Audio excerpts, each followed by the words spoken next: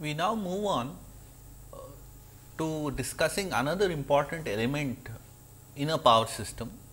Our lectures so far have been concentrated on modeling a synchronous machine, which itself was a fairly long and tedious process. In the last class, we described some simplified models of a synchronous machine.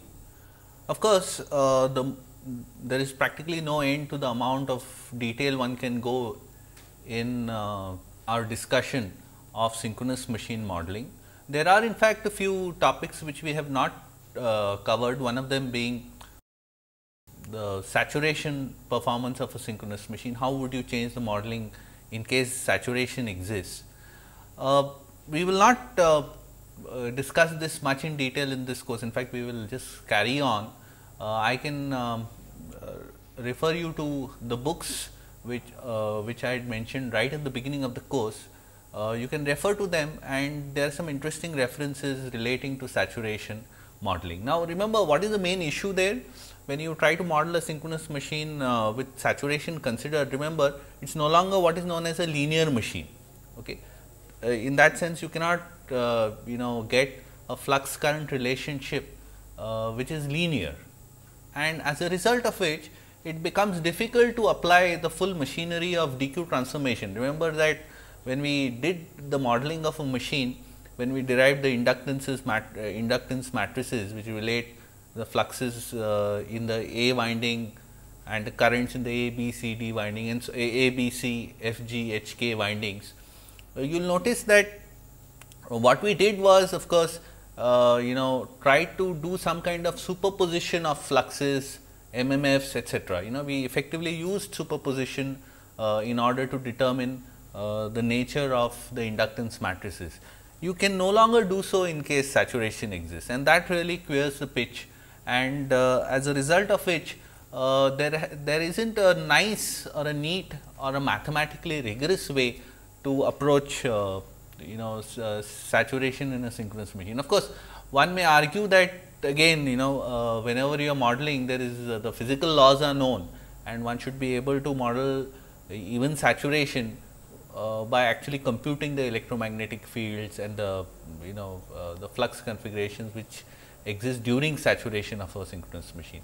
But that would be really very tough, and it is not justified when doing stability kind of studies, when we are studying slow electromechanical transients. But under certain circumstances, it can actually affect the result. For example, even the steady state behavior of a machine, if one does not consider saturation, one can end up with a fair degree of error, and that is the reason why people are worried about it. Although a very rigorous way of tackling saturation has not really been discussed in the literature, but some ad hoc techniques have been discussed, and I refer you to the books by Padiyar, Kundur, and good discussion exists also in Sauer and Pai, which discusses some of the theoretical implications of various saturation models. So, the basic model which we have derived in the DQ reference frame, we tweak it a bit, we do not really go ahead and try to start from scratch and try to derive a saturation model which is absolutely rigorous, but we just simply tweak the DQ model to account for saturation, and it is quite ad hoc, and you can say a pragmatic approach is usually followed. We do not discuss this any further. I refer you to the books which I have just mentioned. We move on to today's lecture, which is on excitation systems. Now, to look at the role of excitation systems, let us just look back at what we have been doing. We have studied a synchronous machine connected to a voltage source or an infinite bus. Sooner or later, we will have to consider synchronous machines connected to other synchronous machines, to loads, to a network, okay, and try to infer how a power system behaves, an integrated power system behaves. Okay. But even before we interconnect a synchronous machine to a network and try to study that kind of system, we can look at the two important inputs which are there in a synchronous machine.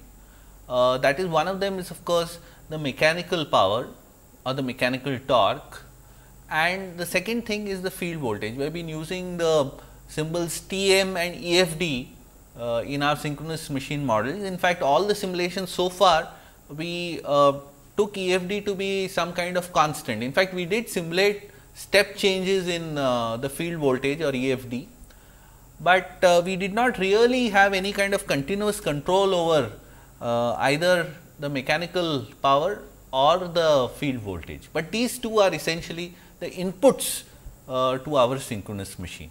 Now, if you look at where we are right now, we have done the synchronous generator modeling, in which we have the rotor mechanical equations and you also have the machine flux equations. They are differential equations in the fluxes of the machine, and the rotor mechanical equations are generally formulated in terms of delta and omega, and given the mechanical the rotor angle, the mechanical speed and the fluxes, one interacts with the network. You can connect a generator to a network which may consist of a voltage source, it may be just a load, or it may be other elements. Okay.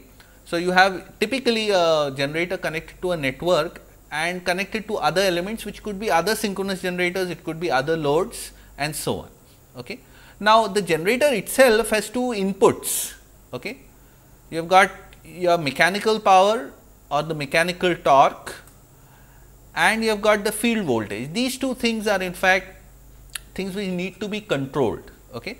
Now, if you look at another figure, the power apparatus which controls the mechanical power is essentially the turbine and a boiler. Boiler, of course, in case of a steam turbine driven machine. So, you have got a boiler and a turbine in a steam turbine driven machine, which really gets the mechanical power at the shaft of a generator. Okay. The power apparatus which generates the field voltage for a synchronous machine is called as an exciter, and it is usually consisting of at least one controlled power electronic equipment. So, in fact, you will find that the exciter is a controlled element by which you can control the field voltage. Okay, and it, the control is via power electronic converters. Okay. Now, the valve or the gate control of a synchronous machine really controls the mechanical power input to the machine. Okay. So, you can control both the mechanical power and the excitation to a synchronous machine. Now, there are various ways you can generate this field voltage.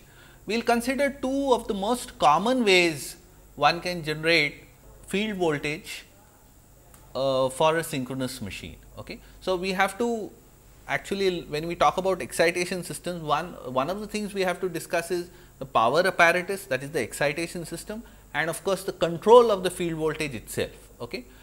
We kind of hinted when we considered the simulations in the past two lectures that if we need to change the field voltage. Okay, we need to change the field voltage as the generator is loaded, otherwise we may not be able to operate the generator acceptably. In the case which we simulated, we saw that trying to load a synchronous machine without a simultaneous control of the field voltage resulted in a loss of synchronism when the machine was loaded up to its rated value. So, we do require some kind of a control over the field voltage. That is a very important idea. Okay. Now, there are various ways, of course, one can obtain the power apparatus or the configuration of the power apparatus in order to excite a synchronous machine. Okay. Now, the major controllable element in any of these excitation systems is, as I mentioned sometime, a power electronic converter. In fact, it is usually a thyristor based controlled rectifier. So, most of the generators you will find have got a controllable element in the excitation system, which is the controlled thyristor bridge. Okay. So, that is what is essentially there in a synchronous machine. Okay. Now, one of the important things you should remember at this point is that a synchronous machine has got an extremely large synchronous reactance. What do I mean by large? Okay. In relative terms, if one wants to understand this, if you have a synchronous machine, okay, suppose you have got a synchronous machine which is unloaded, it is operating at no load. Okay. So, the field voltage which you would require a certain field voltage in order to get rated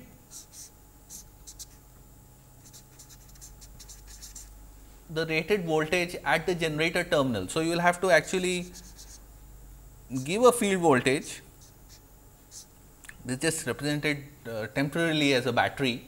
The field excitation you would have to give, so that you got the rated voltage. Now, the important point here is, if I start loading a synchronous machine, you will find that, so I load the synchronous machine, you load it and you will find that the voltage keeps on dropping, and this drop can be very significant, in the sense that if you take a typical synchronous machine, you will find that you will not even be able to load it to its full value, full rated value, okay, unless you increase the field voltage. Okay.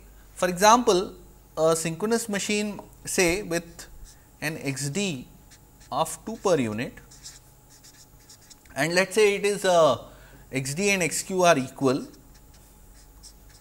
then the per unit power, okay, will be equal to, if your EF, you have got EFD into the voltage at the load divided by XD into sin delta.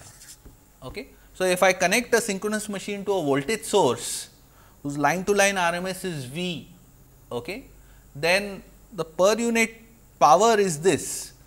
Now, if I keep my EFD at 1 per unit, okay, V is also 1 per unit, then the amount of power you can actually push is half, maximum power you can push is half per unit. Okay. So, if you have got a synchronous machine connected to another voltage source, okay, then in that case the amount of power you can transfer is limited unless you change EFD. So, this is what is done when you load a synchronous machine from no load to full load, you would need to change this EFD, okay, and very significantly. In fact, you may have to even double the amount of field voltage in order to load, whenever you load a machine from no load to full load conditions. In fact, if you look at a typical generator which is used in the Indian systems, is a 247 MVA generator. Okay. This is a typical unit sizing which is found in most Indian power systems. You will find that the no load voltage, field voltage, this is the voltage applied at the field at no load is 102 volts roughly, and current under open circuit conditions is this, the field current. Okay. So, this is under open circuit conditions. This gives you 1 per unit at terminals. However, if you load this machine to its full rating, you will have to apply, which is a value which is more than double the field voltage, so that you will get 1 per U at the terminals again. Okay. So, you see that you need to really change the field very substantially. The reason of course is that the XD of a synchronous machine is very large, okay, or in other words the armature reaction is very large. Okay. If you just connect a synchronous machine, to a resistive load, okay, this is just a schematic representation of that, and you go on increasing the load by decreasing the resistance, you will find that the amount of power you can actually deliver has a maximum, and that maximum is a very low value. In fact, the equivalent of a synchronous machine, electrical equivalent of synchronous machine in steady state, if it does not have any saliency, is simply a voltage source of magnitude EFD, XD and the resistance R, and you know that if Xd is large, the maximum power transfer is going to be limited. You are not going, rather I should say the power transfer in this situation is limited unless I change EFD. Okay. So, I hope I made a good case that you really need to have a system in which typically for large generators you need to have an excitation system which is very well controlled and has got a very large range as well. Okay. So, from no load to full load you really need to change the field substantially. Okay.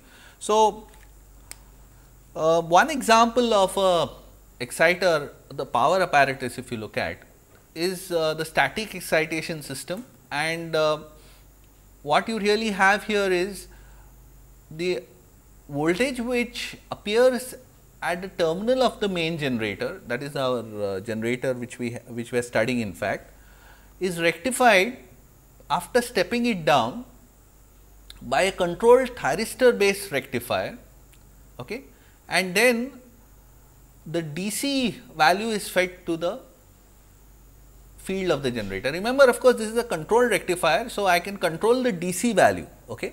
The DC value of it is fed back into the generator, and this is one way you can excite a generator. In fact, it may somewhat you know worry you initially, because the voltage which is required to be rectified in order to feed a DC voltage to the field winding is in fact being obtained from the terminals of the main generator itself. And of course, if the main generator is under open circuit conditions, one may argue that there is no voltage at the terminals of a synchronous machine if no field voltage is provided.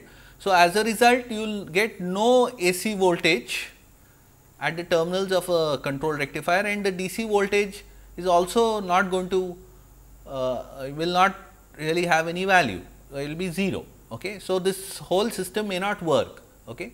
But actually if you look at it, it is some kind of positive feedback system. If there is some residual magnetism available in the generator, it can generate a small AC voltage. If that AC voltage is enough to forward bias the devices used in the control rectifier, usually thyristors, then that would cause a small DC voltage. The DC voltage would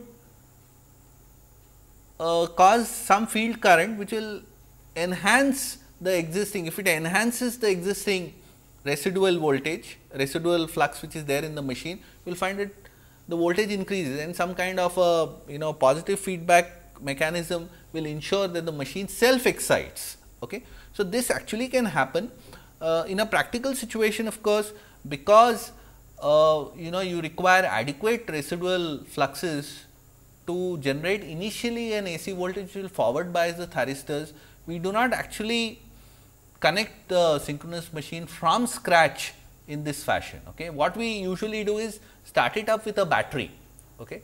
So, your field is initially fed via a battery, and then after that this particular configuration, the system switches over to this configuration in which the voltage generated at the terminals of a generator itself is used to power the field, okay, in this fashion. Now, this in fact can be actually shown in a laboratory using simple diode rectifier. So, if you actually replace the control rectifier by a diode rectifier and just feed the output of a generator back onto its field winding through a diode rectifier, you will find that the voltage builds up on its own, So, it is a kind of spontaneous increase. In fact, it is an interesting exercise for you to show that in fact, this if you write down the differential equations, the dynamical equations corresponding to this scenario, you should be able to show that in fact, this is a unstable system and therefore, it self excites. So, if you give any non-zero initial condition, it builds up, the voltage builds up on its own. Okay. One small caution again, in a real system, the residual voltages may not be, residual fluxes in the synchronous machine may not be adequate to generate just that initial kick to start this self excited system, and as a result of which you may actually have to use the batteries in a power station to initially excite the machine and then switch over to this configuration. Okay. So, what I will do now is just show you a small video clip of how one can simply excite a synchronous machine by simply connecting its output back onto the field via a diode rectifier. A diode rectifier in fact is not a controlled rectifier. So, we will not be able to achieve much control over the voltage which we are getting. I will just show you that the voltage suddenly kicks and the machine self excites. Okay. So, what I will do is connect the diode rectifier the input of the diode rectifier to the output, the terminals of a synchronous machine in the laboratory. Then the DC terminals of the rectifier, I will feed it back to the field of a synchronous machine. Then I will start rotating the machine slowly, and at a particular point you will find that this whole system excites on its own. Okay. So, let us see that video clip. So, this is our setup in the laboratory. What I have done is I have connected initially the static a controlled rectifier is connected to the field winding, but I also have a diode rectifier which right now is open. So, that is what was shown to you. The input of the diode rectifier is of course the terminals of the ABC terminals of the generator itself. What I will do is I will disconnect the existing controlled rectifier, and instead of that I will connect the output, the DC terminals of the diode rectifier to the synchronous machine field. Okay. So, that is what you are seeing here. So, the diode bridge is connected to the generator terminals on the AC side, and the DC terminals are connected to the synchronous machine field winding. Okay. So, this is what I have done. Of course, if I do not rotate the machine, there will be no voltage induced and nothing will happen actually by doing this. But what I will do now is slowly start rotating the machine. Okay. Remember that I am not separately exciting it. The output of the output voltage at the terminals of the DC machine itself of the synchronous machine itself is being used to excite the machine. Okay. What I am doing now is starting the prime mover, which is the DC machine. What you are seeing here is I have applied the field voltage to the DC machine. Now, I am applying the armature voltage to the DC machine, which is the prime mover to the AC machine. As soon as I start it this way, you will find that the machine starts rotating. You will shortly see the machine rotating.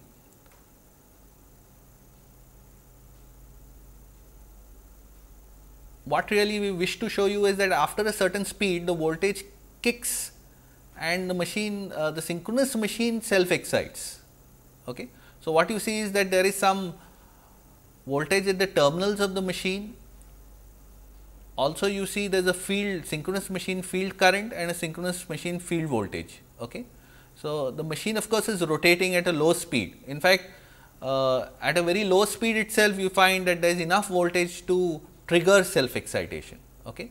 So, just by connecting the output of a machine to a diode bridge rectifier and feeding it back to the synchronous machine field, we are able to in fact demonstrate that self excitation can occur. Okay. So, let me just repeat what I said, just draw a schematic of what I showed you. So, what I had is a synchronous machine. Its output was simply rectified using a diode rectifier and it was fed to the field winding, and you saw that after a certain speed is acquired by a synchronous machine. Of course, the synchronous machine is driven by a DC machine.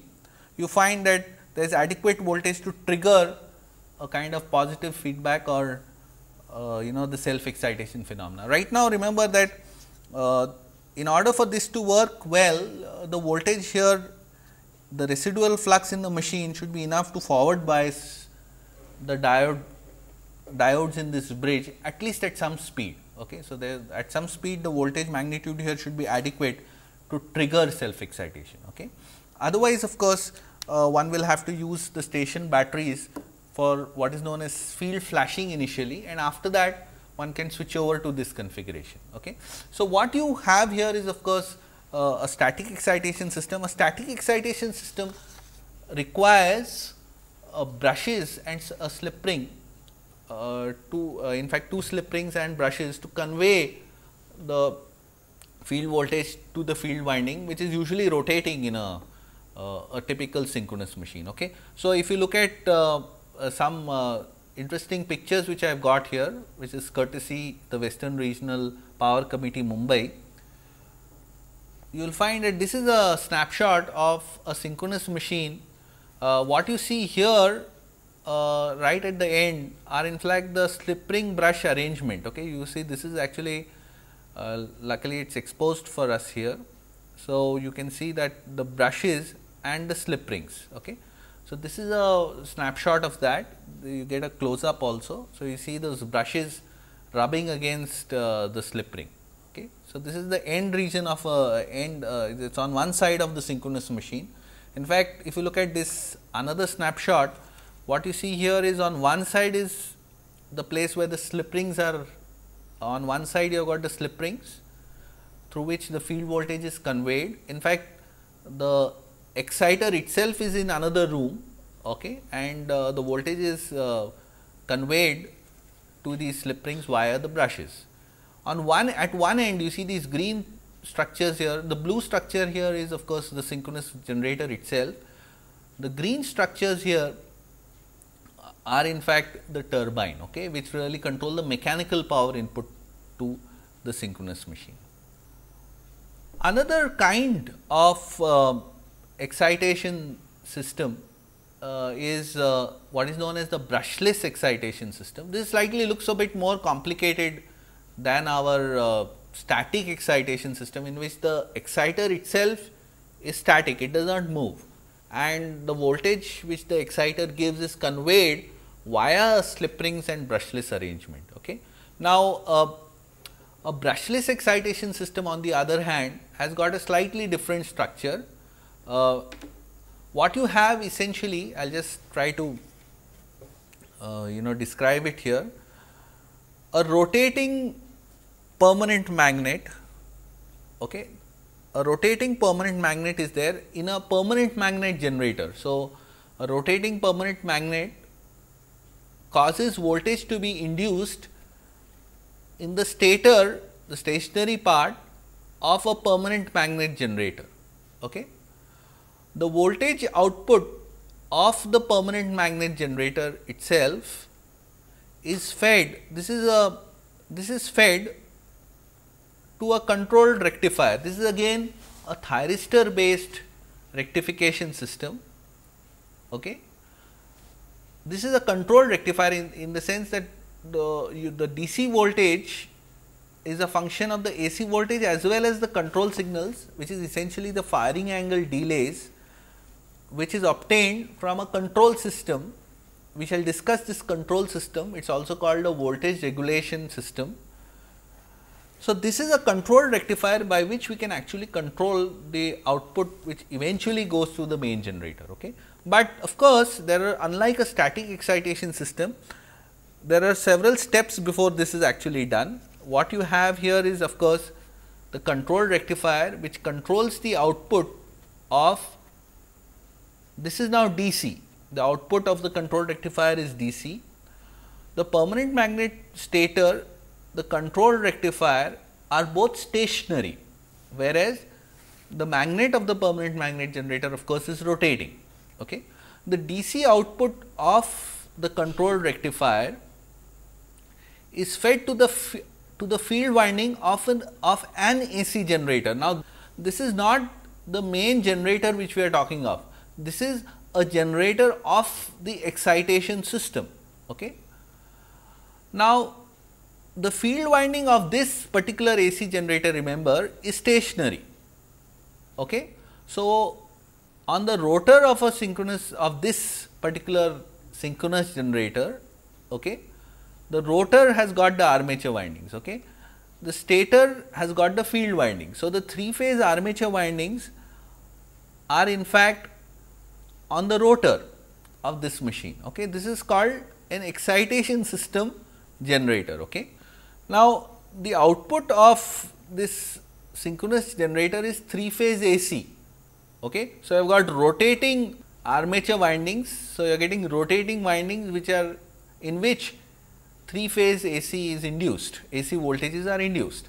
Now, these 3 phase AC voltages are fed to a rotating, this is also rotating, uncontrolled rectifier, which is nothing but a diode bridge, okay, a 3 phase diode bridge, which is also rotating. So, this R on top here indicates rotating structure. Okay. So, you have got rotating structure, a diode bridge which is rotating. The output of this diode is fed to the field winding, which is also rotating. Okay. So, the final field voltage is conveyed to the field winding of the main generator, the generator which we are really interested in, directly. You do not have to have a slip ring brush arrangement, because the rotating, the diode bridge also is rotating along with the field winding. So, it is a direct connection, you do not really have to have a slip ring brush arrangement. Okay. So, I will just repeat this again. You have got a permanent magnet generator in which you get 3 phase voltages induced on the stator. The 3 phase voltage output of the permanent magnet generator itself is rectified using a controlled rectifier. The output of the controlled rectifier is fed to the stationary field winding of a excitation alternator or excitation synchronous generator. The 3 phase voltages of this generator are excited on the rotor of the machine, they are on the rotor of the machine. The output of that is fed to a diode bridge, which is rectified and fed to the main field and does not require slip rings. Okay. So, some large generators in fact have this kind of arrangement. Okay. Now, of course, I have been talking of controlled rectifier and so on. What exactly is a controlled rectifier? It is in fact an arrangement of thyristors. Typically, it is the kind of rectifiers which are used in most excitation systems are using thyristors. Okay. So, controlled rectifiers are made out of thyristors. If you look at a thyristor 3 phase thyristor bridge, it is made out of 6 thyristors. The input of course is the 3 phase AC input and the output is DC. Okay. And that is what I have been representing as this box here. So, this is equivalent to a box with 3 phase inputs and the DC input in this fashion, DC output in this fashion. One important point which you should note at this point, I do not know whether it is visible on the screen. So, I will just redraw it here. So, if you take a thyristor bridge which is schematically denoted as I showed you some time back, remember that a thyristor bridge has, if you denote the voltages and currents in this fashion, the VDC can be positive or negative, but IDC is always positive. Okay. So, that is one important thing which you should remember, that this particular rectifier does not allow current to flow in the negative direction. Now, we have a small video clip which shows you controlled rectifier operation. In fact, you can by manual, you can manually in the video clip we are showing the voltages which are developed in a synchronous machine due to application of this excitation voltage. The excitation voltage itself is the output of a controlled rectifier, and the controlled rectifier is controlled by controlling the delay angle of the thyristor bridge. Okay. So, you can actually by doing that you can control the DC component of the voltage which appears across the thyristor bridge. Okay.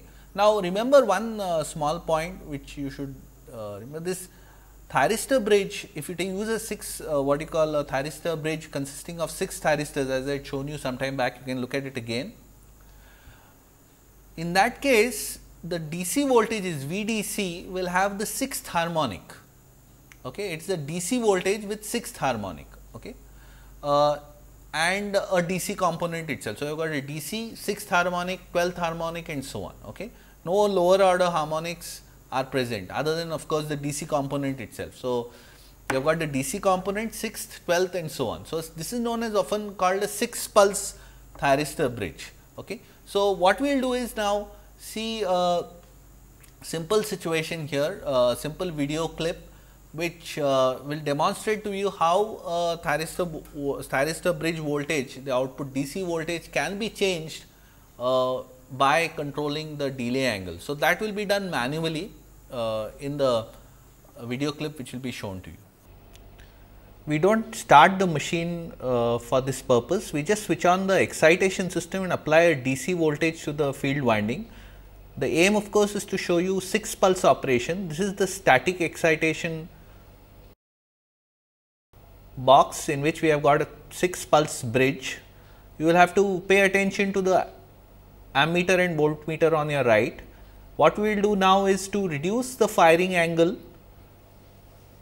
from greater than 90 to less than 90. After a point, an average DC voltage which is greater than 0 appears and a continuous current is established, and what you see here is the output of a 6 pulse bridge near about 70 or 80 degrees. Now, we are increasing the DC voltage by decreasing the delay angle, and you see of course that the ripple comes down and the average value seems to be going up. You can see the ammeter, voltmeter as well as the CRO on your left. Okay. Now, what we will do is we have of course increased the voltage and made firing angle here about 30 or 40 degrees. We will do now by increasing the firing angle again, we can decrease the DC voltage, and now you see again the voltage coming down, the DC voltage, and the ripple of course increases. You would have noticed of course that the ripple is of course it is not very clear on the CRO, it is a 6th harmonic ripple. Now, before I go ahead and discuss something more about the excitation system itself, I mentioned to you that there is a need to have some kind of continuous control over the excitation system, because excitation voltage which is given to the synchronous machine, because the synchronous machine has got a very poor regulation because of having a large value of XD. Okay. So, this is something which I discussed just some time back. So, what I will do now is show you a small third video clip of the drop, a very precipitous drop in voltage once you start loading a synchronous machine by a resistive load. So, what I will do is start the synchronous machine, set the field voltage at a certain field voltage, so that you get roughly the rated voltage at the generator terminals. Then what I will do is load the synchronous machine by a resistive load, simply a passive resistive load. As I try to decrease the resistance from, if it is open of course the resistance is infinity, but as I start loading it, that is I reduce the resistance from a certain value, I go on decreasing the resistance and I load the synchronous machine, you will find what happens is that the terminal voltage of a synchronous machine drops, and as a result of that you will find that in fact the synchronous machine is not able to take on much power, because the voltage drops so much that it goes beyond the maximum power point of of this particular situation, of this particular source. Okay. So, as I go on decreasing the resistance, I have tried to load the machine, but unfortunately the terminal voltage goes on dropping. So, eventually the machine does not get loaded at all. So, this is what you will see in the next video clip. So, the machine has been started via the prime mover.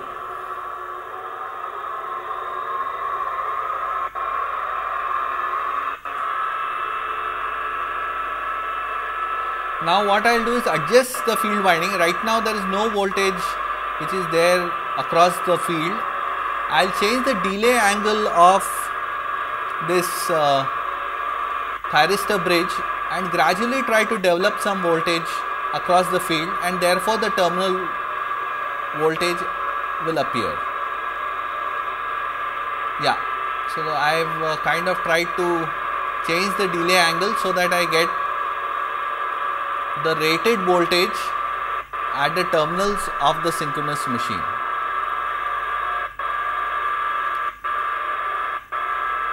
Now, what I will do is, I will load the machine by connecting a resistive load to it.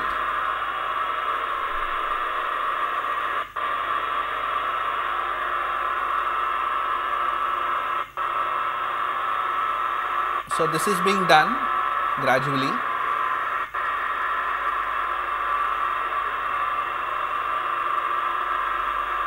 So, you can keep an eye on the power meter.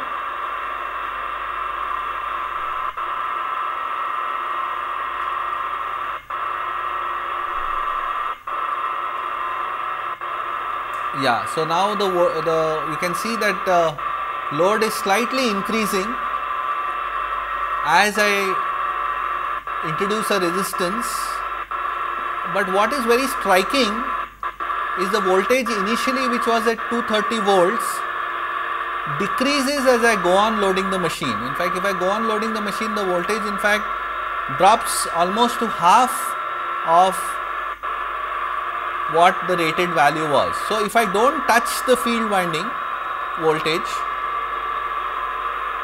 what I am showing you now is I am readjusting the field voltage so as to get back to the rated value. Yeah. So, unless I do that, the voltage will drop to a very low value and we will not be able to load the machine adequately. Okay. So, what I will just repeat what I did.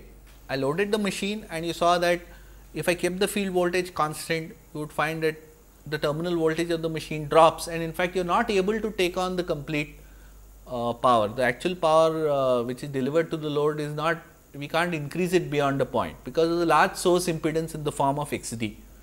But if I increase EFD, that is the field voltage, I can get back the voltage back to the rated value. So, that is what you really need to do. If you look at what needs to be done in a typical excitation system, is to have some kind of continuous control. We did not have it in our the demonstrations which I showed to you so far.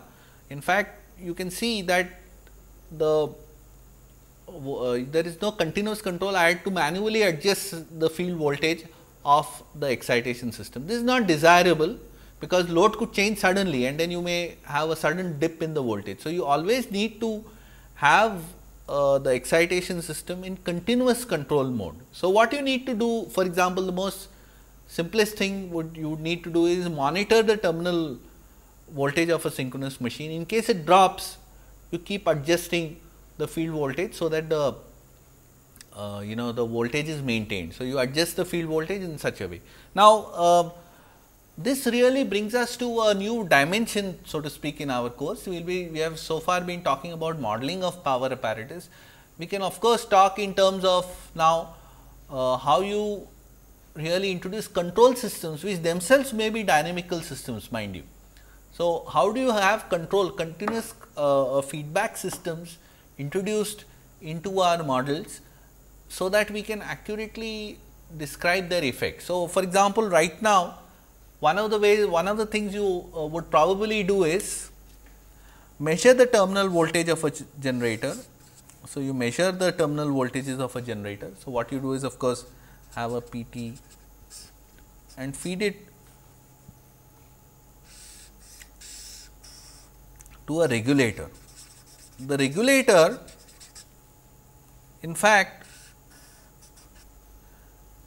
gives the appropriate signals to the controlled rectifier of your excitation system. It could be a brushless excitation system or a static excitation system, and that feeds voltage to the generator field. Okay. So, this excitation system could be a brushless excitation or a static excitation system. Okay. But in both cases you do have a controlled rectifier. The signals to the controlled rectifier to enhance the voltage or reduce it are in fact obtained from the voltage regulator. Now, what is a voltage regulator? The voltage regulator itself is some kind of control system. It is a dynamical system, but it is not a power apparatus. It is basically consisting of some hardware which tries to implement certain mathematical functions. Remember that the control signal to a thyristor bridge is not what is known as a high power signal. It is just has enough strength to convey to a thyristor or to the gate of the thyristors to delay their firing. So, the power levels which are here which are used by a control system are much lower than the actual power rating of the apparatus it is trying to control. Okay. So, in that sense, although we will be modeling these regulators etc., they are also going to be differential equations and dynamical systems in most cases, but they are not power apparatus. They are in fact low power apparatus, they are essentially signals. Okay.